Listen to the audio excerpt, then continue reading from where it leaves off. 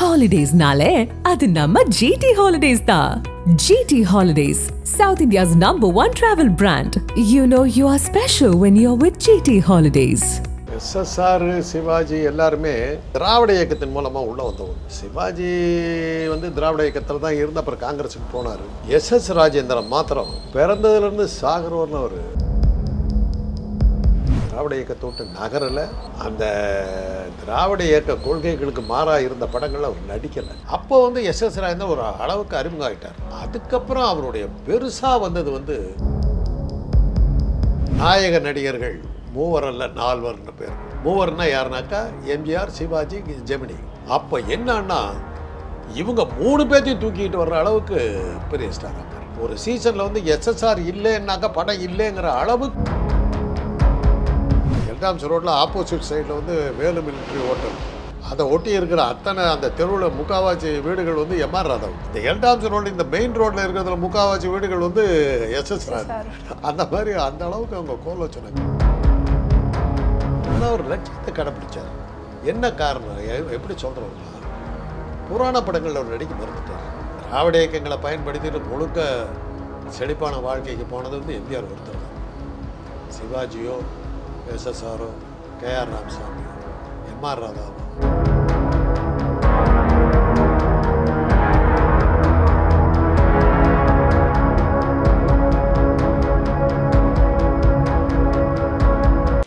ஆகாயம் தமிழ் நேயர்களுக்கு வணக்கம். இன்னைக்கு நம்ம கூட டாக்டர் காந்தராஜ் அவர்கள் இணைஞ்சிருக்காரு. அரசியல், வரலாறு, சினிமா குறித்து பல விஷயங்கள் இன்னைக்கு கேட்டு தெரிஞ்சுக்க போகிறோம். வாங்க பேசலாம். வணக்கம் சார். நடிகர் SSR அவர்கள் பராசக்தி திரைப்படத்தில் எப்படி சிவாஜி அவர்களுக்கு ஒரு மிகப்பெரிய வரவேற்பு கிடைச்சதோ அதே மாதிரி அதே திரைப்படத்தில் நடித்து மக்கள் மத்தியில் பிரபலமானவர் SSR அப்படின்னு சொல்கிறாங்க. இவரோட கலை பயணத்தை பற்றி சொல்லுங்கள். SSR சிவாஜி எல்லாருமே திராவிட இயக்கத்தின் மூலமாக உள்ளே வந்தவங்க. சிவாஜி வந்து திராவிட இயக்கத்தில் தான் இருந்த அப்புறம் காங்கிரஸுக்கு போனார். SS ராஜேந்திரன் மாத்திரம் பிறந்ததுலேருந்து சாகரவர்னு ஒரு திராவிட இயக்கத்தோட்டு நகரல. அந்த திராவிட இயக்க கொள்கைகளுக்கு மாறாக இருந்த படங்களில் அவர் நடிக்கலை. அது மாதிரி ஆளவர் அவ்வளோ தீவிரமானவர். அவருக்கு ஒரு பெரிய இது என்னன்னாக்கா இந்திய சினிமா வரலாற்றில் அரசியலில் ஈடுபட்டு முதலாக சட்டமன்ற உறுப்பினராக MLAவாக தேர்ந்தெடுக்கப்பட்டவர் SS ராஜேந்திரன். இந்தியாவிலேயே அவர் தான் SS ராஜேந்திரன் தான் முதல் MLA. அந்த MLAங்கிற டைட்டிலோடு அந்த படம் வந்து சாரதா. அந்த படத்தில் தான் அவர் வந்து SS ராஜேந்திரன் MLA அப்படின்னு வந்தார். அவர் தான் ஃபஸ்ட்டு. அவருக்கு பிறகு தான் எல்லாருமே. எம்ஜிஆர்லாம் வந்து எம்ஜிஆர்லாம் ரொம்ப பின்ன அரசியலில் இருந்தால் கூட இதாக இருக்கல. அவர் வந்து MLAவெல்லாம் ஆகலை. MLA ஆனது வந்து ரொம்ப காலத்துக்கு பிறகு தான் வந்தார். ஸோ அந்த வகையில் வந்து இந்தியாவிலேயே அந்த டைட்டில் அவருக்கு தான் உண்டு. நடிப்புன்னு எடுத்திங்கன்னா அவர் நாடக நடிகராக இருந்தார். பல்வேறு நாடகங்களில் இருந்துட்டு அவரே ஒரு நாடக கம்பெனி வச்சுருந்தார். எல்லாம் போல் இருந்து நாடகத்தை நான் அவரை வந்து சினிமாவில் வரதுக்கு முன்னாடியே அண்ணாவனுடைய ஓரிரு நாடகம் KR ராமசாமி போடுவார். கிருஷ்ணன் நாடக சபான்னு பேர். அதில் வந்து KR ராமசாமி ஹீரோ, இவர் தான் செகண்ட் ஹீரோ. ஃபைட்டிங் சீனெல்லாம் இருக்கும், அருமையாக இருக்கும். அதை நாங்கள் பார்த்து ஆச்சரியப்படுவோம். சின்ன பெண்ணாக இருக்கும், அதை மாநாடுகளில் போடுவாங்க. அதை பார்த்துருப்போம். அது நல்லாயிருக்கும். அந்த இதெல்லாம் அப்படியே கரடிச்செல்லாம் விழுவார். ஸ்டண்ட்டு இதெல்லாம் பண்ணுவார். நல்ல நடிகர். அது நாடகங்கள் எல்லாமே வந்து அன்னைக்கு அந்த எந்த ஊரில் போடுறாங்களோ அங்கே இருக்கிற அரசியலை பேசுகிறதுனால தான் அந்த நாடகங்கள்லாம் பெருசாக இருக்குது. கதைன்னு ஒன்று இருக்கும். கதையில் வந்து இதுதான் நிறையா இருக்கும். அது MR ராதா நாடகம் ஆகட்டும் சரி, KR ராமசாமி நாடகமாக இருந்தாலும் சரி, இதெல்லாம் தான் நிறையா வரும். அந்த ஊர் இப்போ சென்னையில் போடுறாங்கன்னா சென்னையினுடைய கார்பரேஷனை பற்றி, சென்னையில் இருக்கிற ரோடுகளை பற்றி, சென்னையில் இருக்கிற எல்லாத்தையும் அதில் வந்துடும். அது மாதிரி அதில் தான் அந்த நாடகங்கள்லாம் காலத்தோடு ஒட்டி போன நாடகங்கள். ரெண்டாவது தமிழருடைய கலா பண்பாட்டை காட்டின நாடகங்கள். மற்றபடி அந்த காலத்தில் நாடகங்கள் பூராமே கிருஷ்ணலீலா, ராமர் பட்டாபிஷேகம் இப்படி தான் வந்துக்கிட்டு இருந்தது. சமூக கதைகளை போட்டதெல்லாமே திராவிட இயக்கங்கள் தான் போட்டுச்சு. பேண்ட் போட்ட கதாநாயகனை பார்க்கணுன்னா நீங்கள் இது திராவிட இயக்க நாடகங்களை தான் பார்க்கணும். மற்றபடி ஒரு ஊதா கலர் அடிச்சுட்டு ஒரு கிரீடத்தை மாட்டிக்கிட்டு கிருஷ்ணன் வந்துடுவார், அவ்வளோதான் முடிஞ்சு போச்சு. அந்த மாதிரி ஒரு தீவிரமான ஒரு இயக்க பற்றாளர் அவர். இயக்கப்பற்றாளர். அது பராசக்தியில் வந்து இந்த சிவாஜியும் கலைஞரும் உண்டாக்கின தாக்கத்தில் அந்த பெரிய கடல் பொங்கிக்கிட்டு இருந்த அந்த சூறாவளியில் இவரும் ஒரு பக்கத்தில் வந்து வெளியில் தெரிய வந்தார். ஓரளவுக்கு அறிமுகம் ஆனது அதில் தான். கால் ஊனமுற்ற ஒருவர், அவருக்கு சில நாடகங்கள் சில வசனங்கள்லாம் இருந்தது. அதில் இன்னும் சொல்லப்போனால் ஒரு கொள்கை விளக்க வசனங்கள்லாம் அவர் தான் பேசுகிறார். தெருவில் தெருப்பிச்சைக்கார ஒரு கூட்டமாக இவங்க இருப்பாங்க. கால் ஊனாக இருக்கும். வெடிகுண்டு பர்மா வெடிகுண்டு வீச்சில் ஒரு கால் போயிடும். ஒத்த காலில் தான் வருவார். அதில் என்ன சொல்லுவார்னா, பிச்சைக்காரர்கள் மறுவாழ்வு அப்படின்னு சொல்லி ஒரு கட்சி ஆரம்பிப்பார். அதுக்கப்புறம் நாமளே பிச்சை எடுக்கிற நமக்கு எதுக்குப்பா கட்சின்னு, பிச்சை எடுக்கிறதே நம்ம வந்து ஒரு வேலையாக வச்சுக்கிட்டு இருக்கிறோம். நமக்கு ஒரு மறுவாழ்வு கொடுக்கறதுக்கான ஒரு இயக்கத்தை ஆரம்பிக்கணும். அரகரான்னு சொல்லி ஆண்டவனுக்கு கேட்கறதுல அர்த்தமே இல்லை. என்ன செய்கிறேன்னு சொல்லி அரசாங்கத்துக்கு கேட்கணும். அதுக்காக நம்ம பிச்சைக்காரர் மாநாடு நடத்தணும்னு நிதி வசூல் பண்ணுவார். அதில் அந்த கலைஞருடைய வசனத்தில் அதில் என்னன்னா, அவர் அந்த டயலாக் தான் பின்னாடி அவர் ஆட்சிக்கு வந்தபோது, கலைஞர் முதலமைச்சராக வந்தபோது பிச்சைக்காரர் மறுவாழ்வு இல்லங்களை தொடங்கினார். தமிழ்நாடு முழுக்க தொடங்கினார். உங்களுக்கெல்லாம் தெரியாது, இந்த சனிக்கிழமைகளில் பார்த்தீங்கன்னா வீடு வீடாக பிச்சைக்காரர் நிற்பாங்க. ஏதாவது சினிமா பாட்டை போடுவாங்க, வந்து நின்றுக்கிட்டு அம்மா தாயே பச்சைக்கு எப்படி. இந்த சனிக்கிழமை ஞாயிற்றுக்கிழமைகளில் காலையில் 8 மணிக்கு அவங்க பிச்சைக்காரர்கள் தான் இருப்பாங்க. எங்கே பார்த்தாலும் பிச்சைக்காரராக இருப்பாங்க. அது வந்து கலைஞர்களுடைய ஆட்சியில் வந்து பிச்சைக்கார மறுவாழ்வு இல்லங்கள் தொடங்கி அதில் அவங்கள எல்லாம் கொண்டு அடைச்சி எல்லா ஊர்லேயும் தொடங்கி பிச்சைக்காரராக இருந்தவங்களெல்லாம் கொண்டு அங்கே வச்சு மறுவாழ்வு கொடுத்தாரு. அதில் அந்த சமயத்தில் நான் டாக்டராக இருந்தபோது பரனூர்னு பூந்தமல்லி பக்கத்தில் ஒரு பிச்சைக்கார மறுவாழ்வு, அதில் என்ன டாக்டராக போட்டிருந்தாங்க. அதாவது ஜிஹெச்சில் ஒர்க் பண்ணுறேன். வாரத்தில் 3 நாள் அங்கே போகணும். நான் ஜெயிலுக்கு முன்னாள் போவேன், இந்த பிச்சைக்காரர் விடுதிக்கு முன்னாள் போவேன். கலைஞர் ஆட்சிக்கு வந்த பிறகு பிச்சைக்காரர் இதுக்கெல்லாம் போயிட்டு இருந்தேன். என்ன பண்ணுவாங்க சார் அந்த மறுவாழ்வு? அந்த பிச்சைக்காரர் மறுவாழ்வு இல்லங்களில் நாங்கள் 4 பேர் டாக்டராக போவோம். அவங்களுக்கு இருக்கிற நோயெல்லாம் பார்த்துட்டு அவங்களுக்கு வைத்தியம் பண்ணுறது. அவங்கள தேவைப்பட்டாக்கா ஸ்டான்லி மருத்துவக் கல்லூரி, அப்போ நான் ஸ்டான்லியில் ஒர்க் பண்ணிட்டுருக்கேன், ஸ்டான்லி மருத்துவக் கல்லூரியில் வந்து அட்மிட் பண்ணுவோம். அட்மிட் பண்ணிவிட்டு வைத்தியமெல்லாம் பண்ணுவோம். இன்வேரியபிளாக என்ன ஆவாங்கன்னா ஒரு 2 நாள் காணாமல் போயிடுவாங்க. அது மாதிரி அதாவது இதெல்லாம் என்னென்னா, பராசக்தியில் அந்த வசனத்தை எழுதுனதை தான் முதலமைச்சராக வந்தபோது செயல்பாட்டுக்கு கொண்டு வந்தார். பிச்சைக்காரர் மறுவாழ்வு அது அந்த படத்தில் அந்த டயலாக் பேசுவார். அரகரா என்ற ஆண்டவனுக்கு கேட்ட பிரயோஜனம் இல்லை, நம்முடைய குரல் அரசாங்கத்துக்கு ஒலிக்க வேண்டும். அதனால் நம்ம வந்து ஒரு அரசியல் கட்சி ஆரம்பிக்க வேண்டும், தேர்தலில் இருக்கிறோம், நாம் வந்து எம்எல்ஏ ஆகிறோம் அப்படிம்பார். அந்த அந்த வசனங்கள் அதில் பேசி அதை சொல்லுவார். அதை அப்படியே கொண்டார்.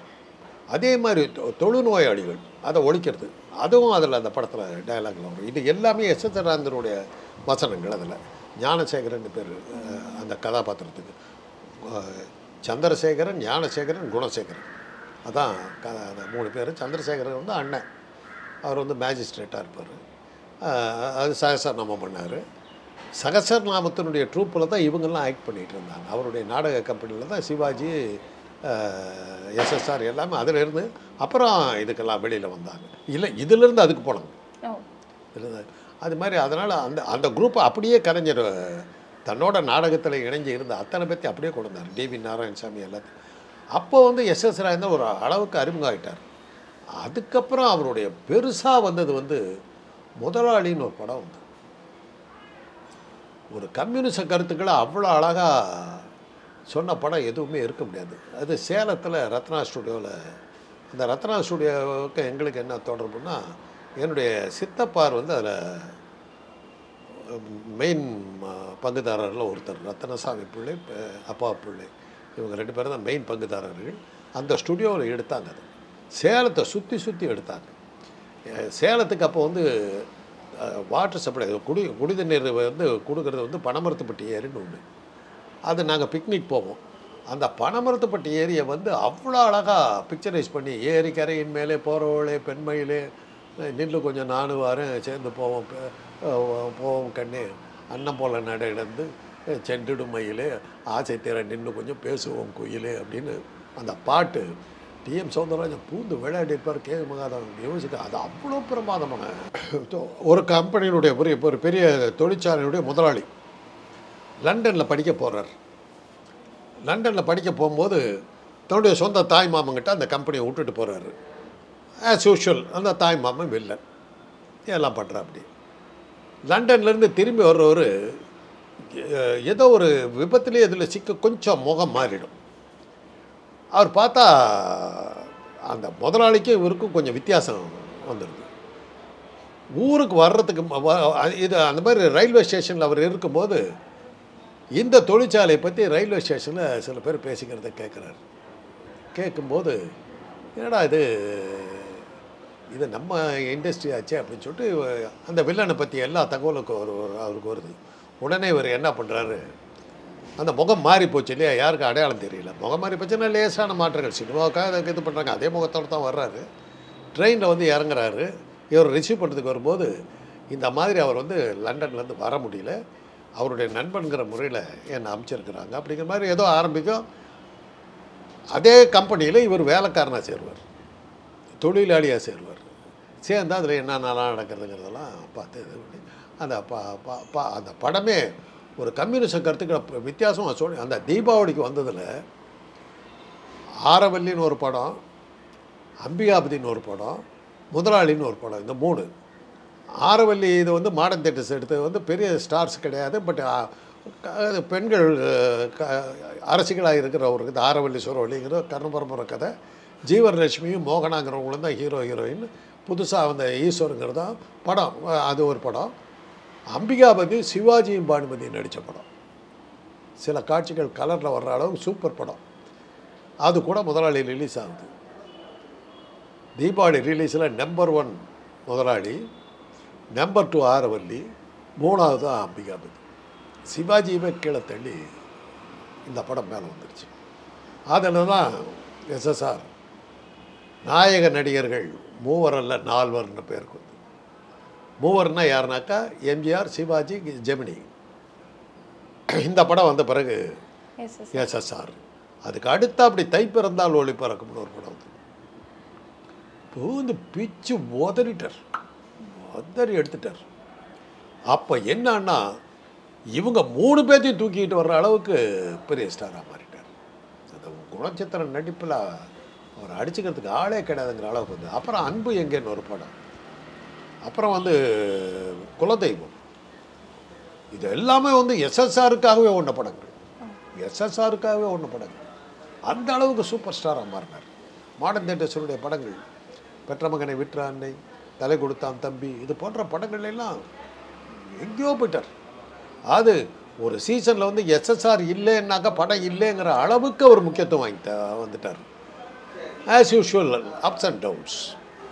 இவர் எம்எல்ஏ ஆகி அந்த சாரதாங்கிற படம் ஓடிச்சோ அப்படி ஓடிச்சு. அதாவது தமிழில் அது வந்து ஒரு வித்தியாசமான படமாக வந்தது 59 60. இந்த 3 பேர்த்து படத்துலேயுமே ஒரே கதை தான் இருக்குது. இதில் இருந்து எப்படா வெளியே வருவோன்னு தெரியாத அளவுக்கு நாங்கள் படிக்கிற காலத்தில் நாங்கள் நொந்து போயிட்டோம்.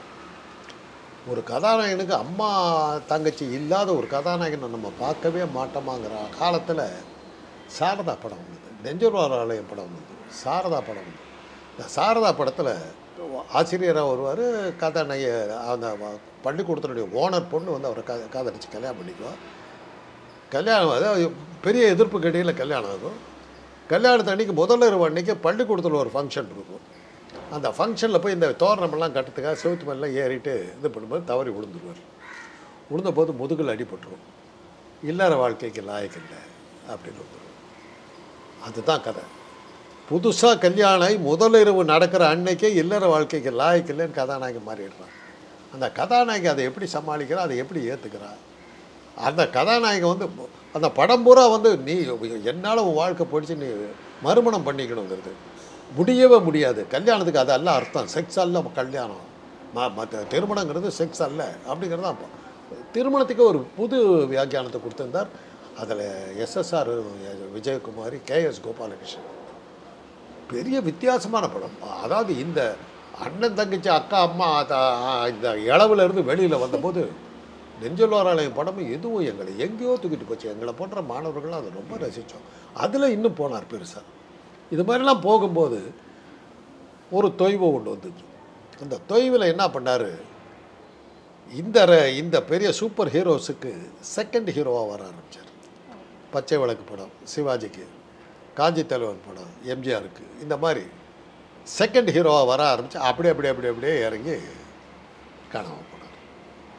அந்த செகண்ட் ஹீரோ ரோலுக்கு கொஞ்ச நாள் கழித்து ஜெமினி கணேசனை வந்துட்டார். 30 நடிகர்களில் ஒருத்தராக இருந்தவர் அவரே. அதில் எம்ஜிஆருக்கு ஜெமினியை கண்டா பிடிக்காது, தன்னுடைய படங்களை அவர் போட விடாமல் தடுத்தார். என்ன காரணம்? என்னமோ ஜெமினியை கண்டா அவருக்கு ஆகாது. ஒரே ஒரு படத்தில் தான் போட்டார், முகராசின்ற ஒரு படம்.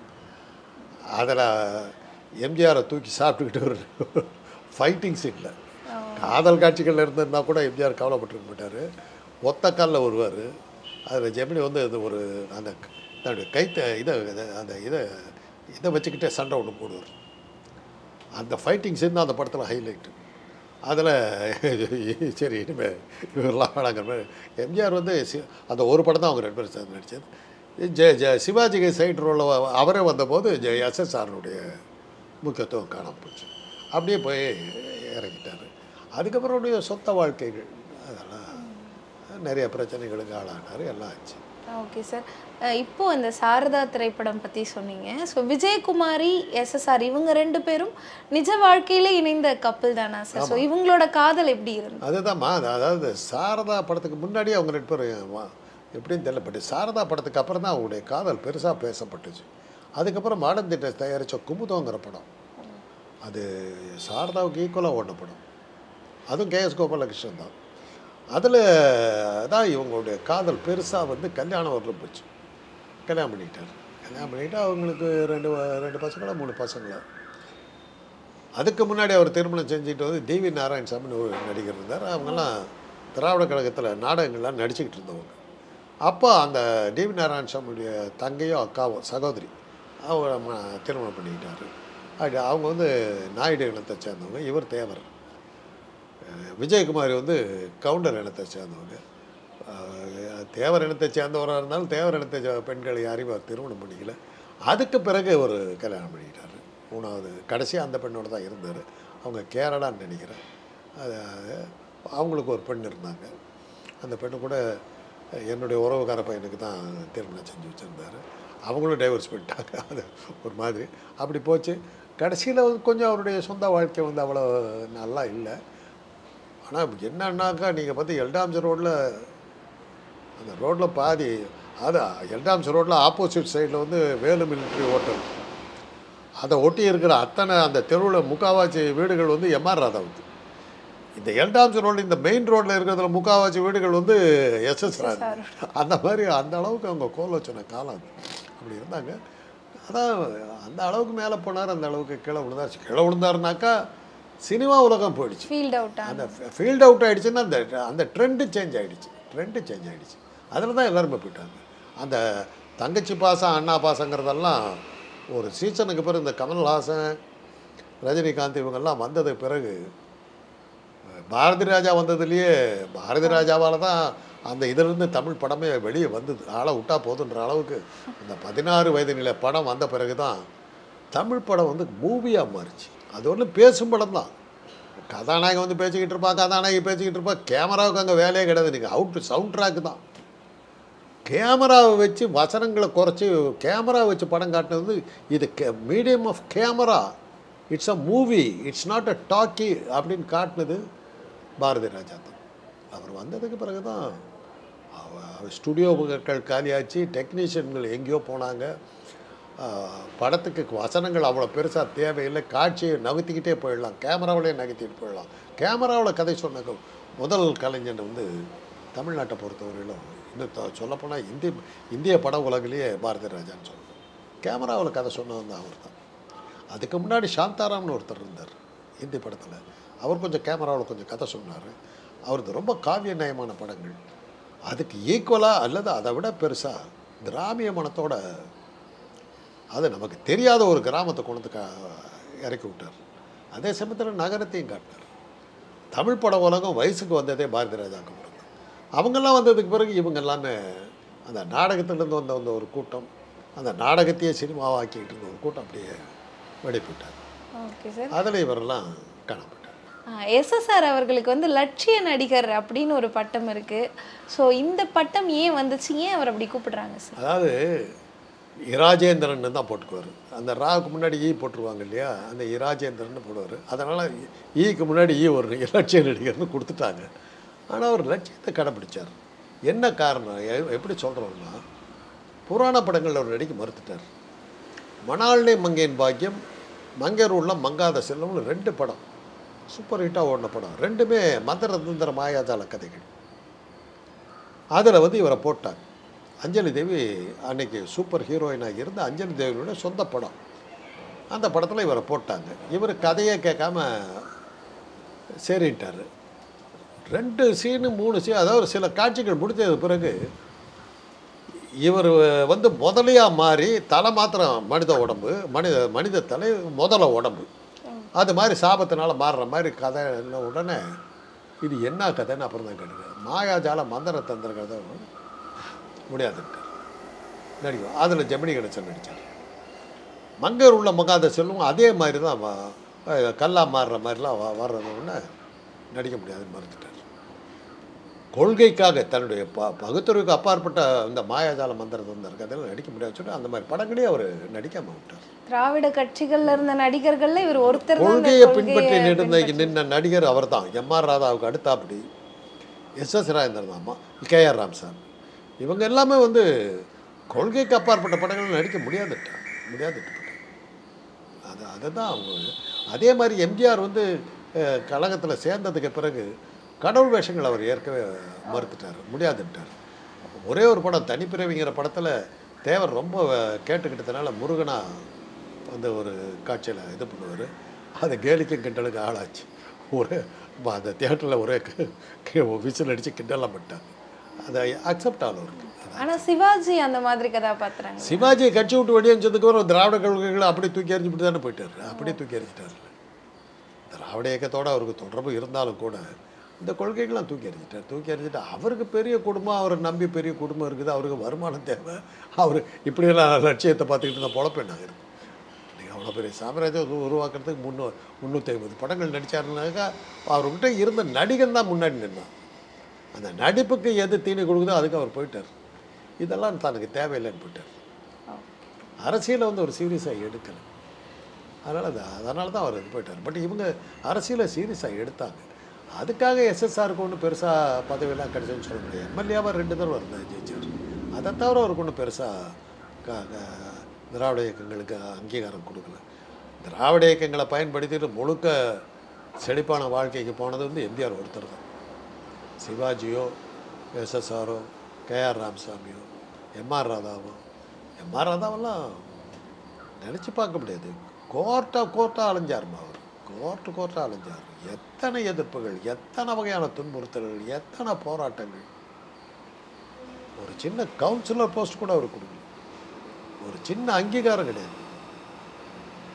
கட்சியை வளர்த்துனாள். அதான் அவரை பற்றி பேசும்போது கேட்டாங்க, இது எங்கள் அண்ணன் அமைச்சரானதோ நாங்கள்லாம் இப்போ டாக்டருக்கு படித்ததோ அந்த திராவிட இயக்கங்கள்லாம் பெருசாக வந்ததுனால தான். அந்த திராவிட இயக்கம் பெருசாக வந்ததுக்கு காரணம் எம்ஆர் ராதா போன்ற தியாகிகள் பல வகையான போராட்டங்களையும் எதிர்ப்புகளையும் சமாளித்து அதை கொண்டு வந்ததுனால தான் நாங்கள் வாழ்ந்தோம். எங்களுக்கு அவர் மேலே நம்பிக்கை, நன்றி இருக்குது. இன்றைக்கி நான் வாழ்கிற வாழ்க்கைக்கு எம்ஆர் ராதா ஒரு காரணம், எஸ்எஸ்ஆர் ஒரு காரணம். அவங்களாம் தான் வாழ்க்கையவே தியாகம் பண்ணுவோம். நடிப்பு தொழில். அதுக்கப்புறம் அரசியலில் இருந்தவங்க நிறையா பேர் இருக்காங்க, அதுக்கு நான் போகலை. நடிப்புத்துறையில் இருந்து எங்களுக்காக இயக்கத்துக்காக பாடுபட்டவங்கன்னு எடுத்தாக்கா KR Ramasamy, SS Rajendran, MR Radha, இவங்கள தான் நான் சொல்லுவேன். மற்றவங்களாம் அனுபவிச்சுக்கிட்டாங்க. இயக்கம் ஆட்சிக்கு வந்த உடனே கற்பனைக்கு அப்பாற்பட்ட பதவிகள்லாம் போட்டாங்க. இவங்க தான் தியாகம் பண்ணிட்டு காணாமல் போகணும். இவ்வளோ நேரம் எங்கள் கூட இருந்து நிறைய தகவல்களை எங்களுக்கு சொன்னீங்க சார். உங்களுடைய நேரத்தையும் தகவலையும் எங்கள் கூட பகிர்ந்துக்கிட்டதுக்கு ரொம்ப நன்றி சார். ஹாலிடேஸ்னாலே அது நம்ம ஜிடி ஹாலிடேஸ் தான். GT holidays, South India's #1 travel brand. You know you are special when you're with GT Holidays.